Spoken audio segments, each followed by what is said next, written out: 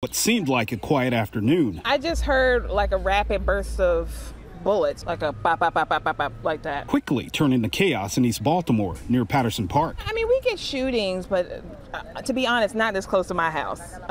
Maybe a little bit further down there, there's usually some police activity. That police activity, an officer-involved shooting. Northbound on Milton. Oh, I got him. He's shooting. Our officers saw an individual who they knew was wanted on a warrant. They attempted to engage the officer. He fled from officers. At some point, his vehicle became disabled. Seconds later, police returning fire. As the suspect continued down Milton Street, he continued to fire at our officers. Other additional officers came from the opposite direction, engaged the suspect. Video posted to the Citizen app that we blurred out showed a body on Milton Avenue, just a block from Patterson Park. No officers were injured. At this time, we've activated our critical incidents reporting